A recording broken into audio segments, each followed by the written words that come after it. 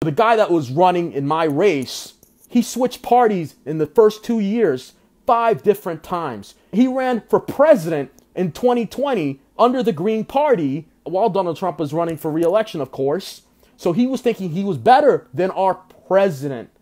And yet he dupes people and all of a sudden makes people think that Joe is all of a sudden a Republican and he's a Trump supporter.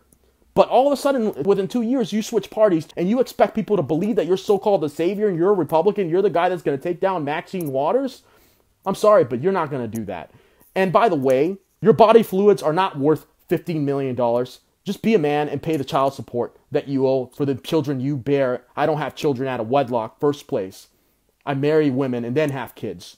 And by the way, I don't spend $750,000 on fundraising and then spend $150,000 staying on lavish stays at the Ritz-Carlton and flights, and then pay another $250,000 to a consultant and spend only $3,000 on voter outreach. That was a disgusting thing from one of my opponents, even more disgusting than the horrible things that Maxine Waters is doing. But he's posing as he's a Navy sailor, but he was dishonorably discharged, not honorably discharged.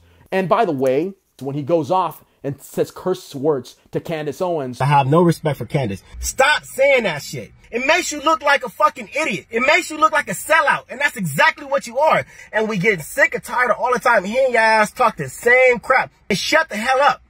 Period. And I completely disagree with him, because someone like Candace Owens has been stepping up for black Americans. At the end of the day, facts are facts, and that's the truth.